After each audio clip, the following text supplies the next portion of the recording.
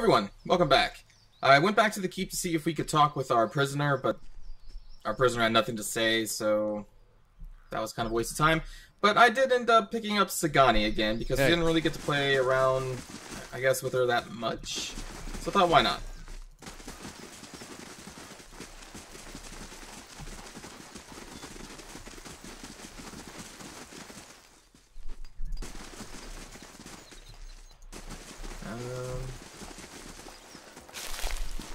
Take that.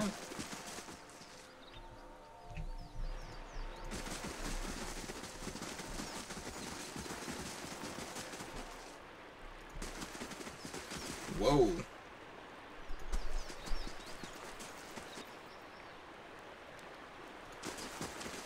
One up, I pull.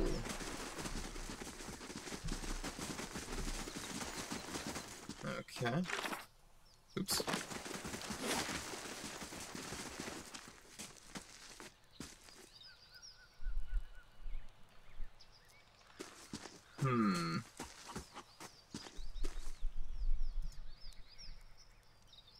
Alright. Guess let's head up there.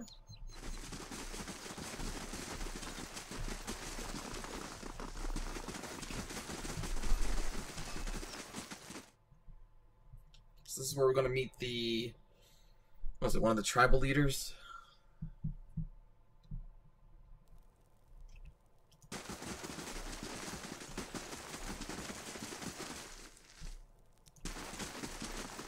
Wait. Oh. I don't know if I should go through with this. Make the trade deal with the Anamenfath. If a Valiant deal with the Glanfathens weakens the Deerwood, it could mean war for the Republics in the future. What other option do you have? I could put the idea in the Anamenfath's head that the Republics are not interested in exclusive trade, but limited trade of goods that they do not already trade with the Deerwoodens.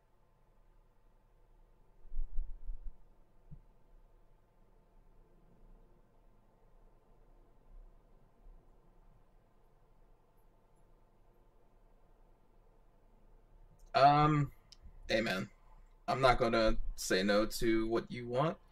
Follow your heart, Pelagina. That's what I do. That's why I beat so many people up. So punch them in the face. You know what must be done.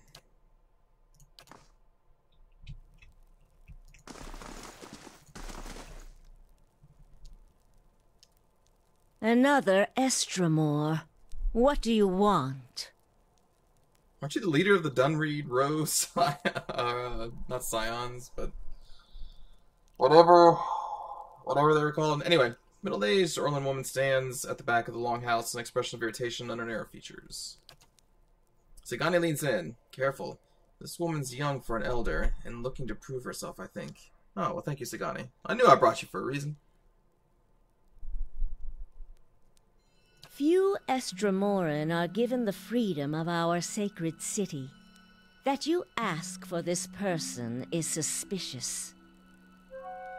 There are reasons we don't let you Estramoran roam our sacred city. Reasons I am coming to understand.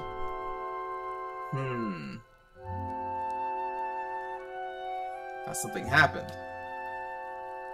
More than I care to think. Looters have grown bolder at the sites of the builders. The people of Defiance Bay set fire to their own city.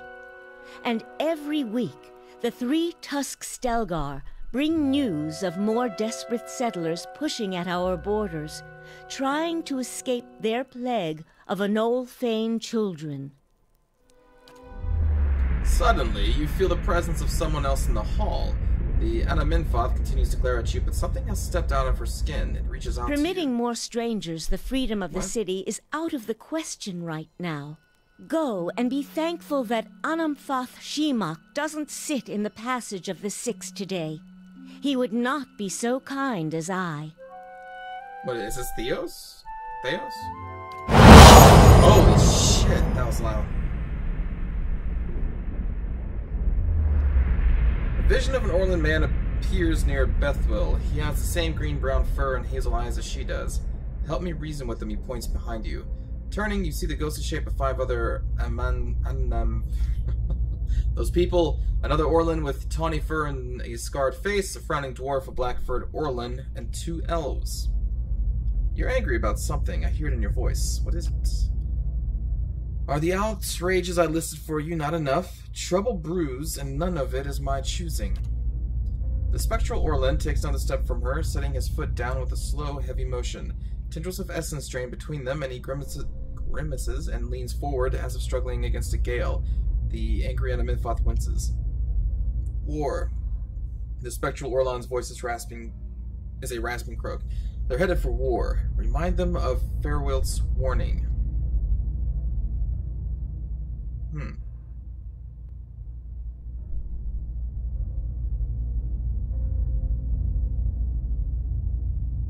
Does Farewelt's warning mean anything to you? Farewelt's soul image gasps. Taut threads of essence tug at him, drawing him back into the Anaminfoth. He looks up at you again. I tried to tell them. The Builder's souls have touched even the Estremorn. You'd better explain yourself.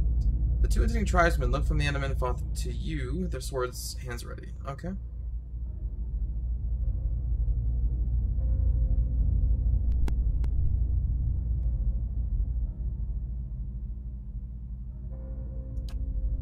Listen to what? Right now my ears hear only your nonsense. This other Orlan, do you know who he is? Alright, well then I guess let's choose this one. There's no way you could have known this saying. Not unless you are a Galuth on Anums, a watcher of souls. Yes, I'm a Galuth on Anums. And a murderer. Felward tried to warn the other tribes about something. What was it? Feralt's warning came before the Broken Stone War. Feralt, my ancestor on my mother's side, was Anaminfoth of our tribe then. When the Estremoric farmers defiled the Builder's monuments, Feralt urged the other Anaminfotha to patience, but louder, angrier voices prevailed. Feralt believed that the invaders could be taught to respect the Builders as we do. He also believed the Builders' souls had spread to all peoples, and that we should avoid needless conflict with others. More practically, he worried that a violent response would only spur further bloodshed across the generations, and you can see where we are today.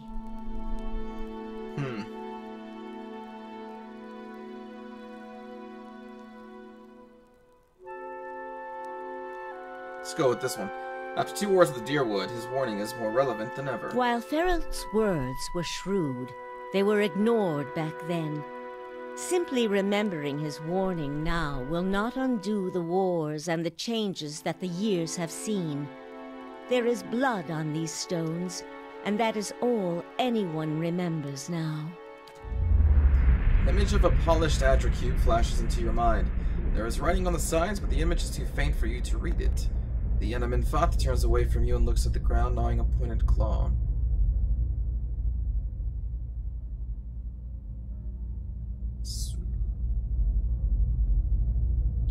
So give them something else to remember.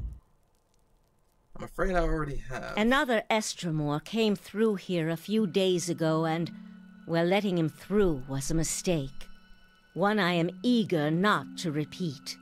The Guided Compass tribe has a reputation for being too soft with Estremoran, one that will not be improved by my failure to stop this man who has desecrated our most sacred sites. That sounds like the man I came here to stop. I won't repeat a mistake in my haste to correct it. We bar twin elms from Estremoran to protect the ancient places that the Builders left behind. The Builders left this heritage to us to defend, but they alone had access to it. On this much, at least the 6 tribes agree. You again see the polished Adra cornerstone in your mind. This time the image is clearer. Each face of the stone is inscribed with a phrase you know by heart. You feel your lips form words. A gift from the Builders of civilization to the guardians of their legacy. May the guardians watch the door while the Builders keep the key. These were the words given to the keepers of the stone. Yeah, I know. Very well. The city is yours to explore. Tell the guard at the gate that you come to see the cornerstone with the blessing of the guided compass. If the gods have truly returned one of the builders to us, find the Delimgon of Ter Evron in What? Elm's Reach. If the gods have sent you here with a purpose, the Delimgon will know. Okay. Here we go. One of my companions, a representative of the Valiant Republics, wishes to say a word. The Orlan turns her gaze towards Pelagina. Yes, the Valiant godlike blessed of Halia. Bristles and quickly spits out a response. So they say. The Eneminfoth face shows no outward emotion, but her voice betrays annoyance at Pelagina's interruption. And diplomat of the Duke's spells, I understand you were to be sent here with trade assurances from your masters. Reverend Eneminfoth, it is true that I was chosen to convey these assurances, but understand that I was fashioned more for war than etiquette. The Orlan smirked slightly. In these dangerous times, perhaps it is better to send warriors to do diplomat's work. Pelagina musters a weak smile. Indeed. Eneminfoth, regarding the exclusive trade agreement, her voice quavers slightly, and her golden eyes dart in your direction. I will smile warmly. The Republics feel it would be in the best long-term interest of all parties if you maintained your traditional good trades with the Deerwood. The Eneminfoth's long ears pitch forward. A strange turn? What do the Republics want, then? Pelagina speaks quickly but confidently. Ta'andra Tar pearls. Trade will be picking up quickly on them in the Eastern Reach. You will buy them exclusively from us for the next 5 years. In exchange, we will be your exclusive market for Adraban and Karo Golan for the same period. The Eneminfoth considers Pelagina's words for several long moments. An interesting proposition. Jeez. We will send emissaries south to discuss the details at greater length. Your appearance here speaks well of your Duke's intentions. Reverend Eneminfoth. That's it. My position in the Brotherhood gone. I can't believe I just made up new trade terms to the Glanfath and Anamenfath. Postinago. That you wanted to voice, but not the rest of that? Like, it's weird some of the things you choose to put voice in and not. You did the right thing for the Republics, even if the Dukes can't see it from their advantage. You can deal with their disapproval later. Verus. They have a saying in Biajepe. New gold clears even the oldest debts. If I'm right, all will be forgiven. If not, there's nothing I can do about it now.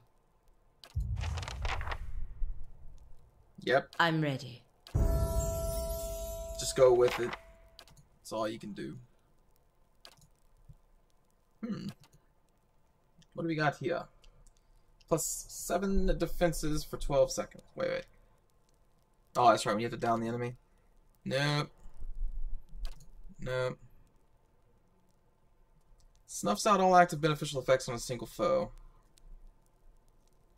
For 24 seconds. 2 per rest. 2 per encounter. An allied target gains plus 15 deflection for 24 seconds. Ooh. Revive. Revive would also be pretty good.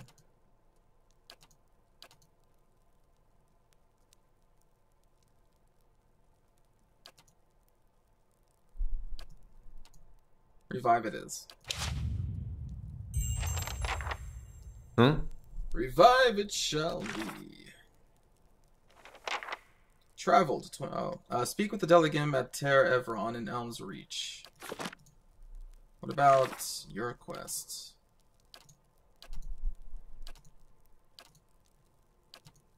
Is it just done? I guess it's done. Of course.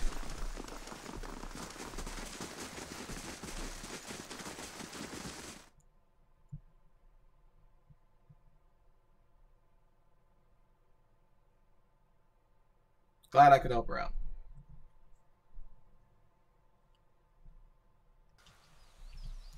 Okay.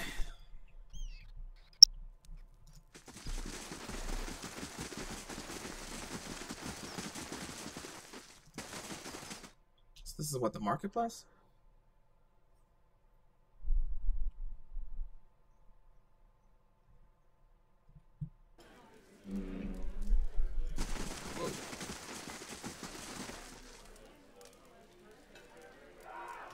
Builder's wisdom to you.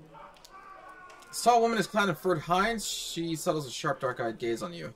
I hold here the best hides in Erglanfath. Hides so thick with Stelagar. Oh, the Stelagar cannot claw through. Wow, what's your trade? I bear it on my skin. I sell hides. Okay. Yes, you do. Well, just so happens I think I need hide armor for Sagani. So, yeah. And why not? I'll buy that too. You have a lot of money. Thank you. Because I think she's just wearing basic. Or she's wearing fine. There you go. You're wearing exceptional leather armor. Maybe you don't need this. You're wearing exceptional? Yeah. Well... And this gives you intellect +2, so we probably won't do that. Okay, maybe I didn't need to buy that at all. Oh well. Hail, Estramore. What's your wares, my friend? Shot collar. No, star collar. Club. Flail. Warhammer. Palagina. Quit? You use maces, right?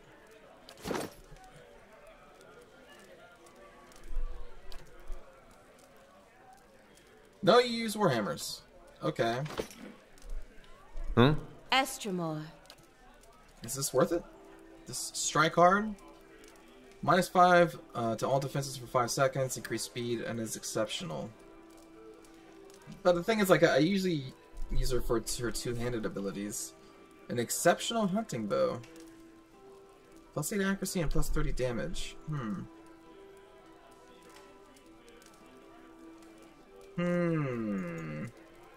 8 accuracy, 30% damage. She uses hunting bows. So the exceptional will give her 30% damage, so it's a -15% damage there. It does give her +8 accuracy. Reliable's okay, but I'm hoping to, I guess, The wounding +25% damage inflicted over time. Honestly, I think I'd rather just have the exceptional to get our accuracy up.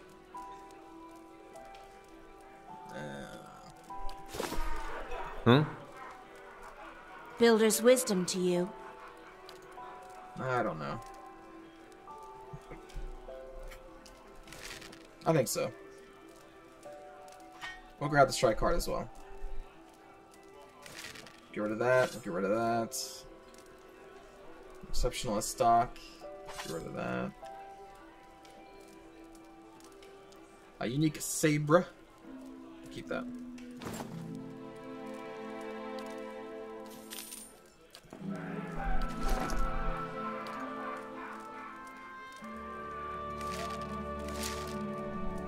Up to 65.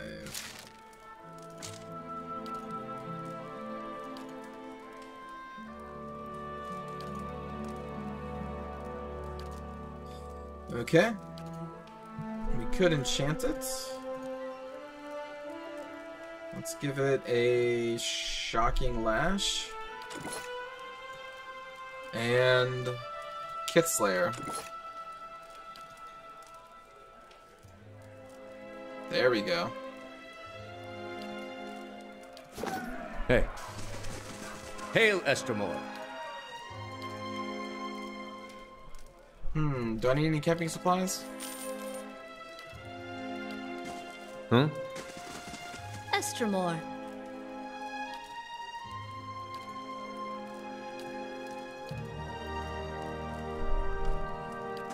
Don't care. Many blessings, traveler.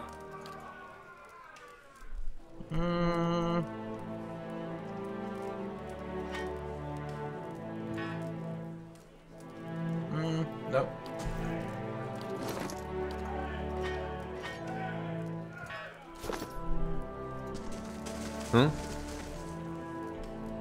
Alright. I think we spent enough money in this marketplace.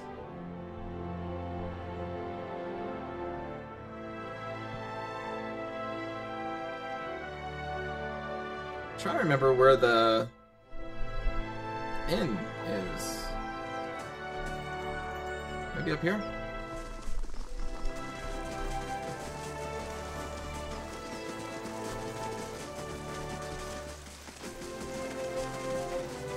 I think that's just a home, right?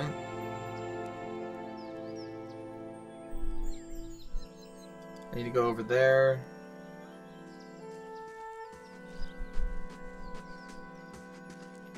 Maybe there is? I thought they told me that there was an inn here. Does it follow the east?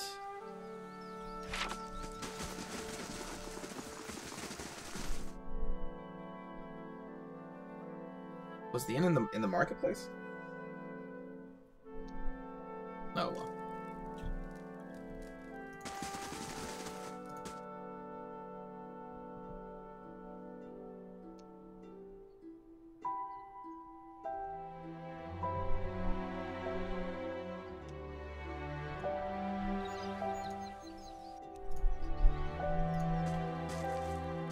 Let's go to the I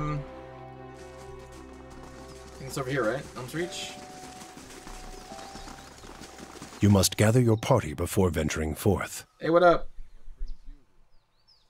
I come to see the blah blah blah. Thank you. Oh, I can also go to Old Song too, huh?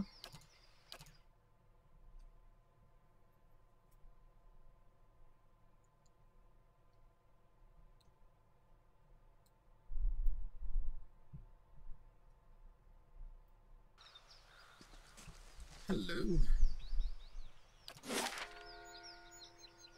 Glenfathan home, some other district, home, the Grove, the Twin Elms, that's where I need to go. The Hall of Warriors. Right. Hey. Huh? Hey, buddy. Of course. Alright, never mind.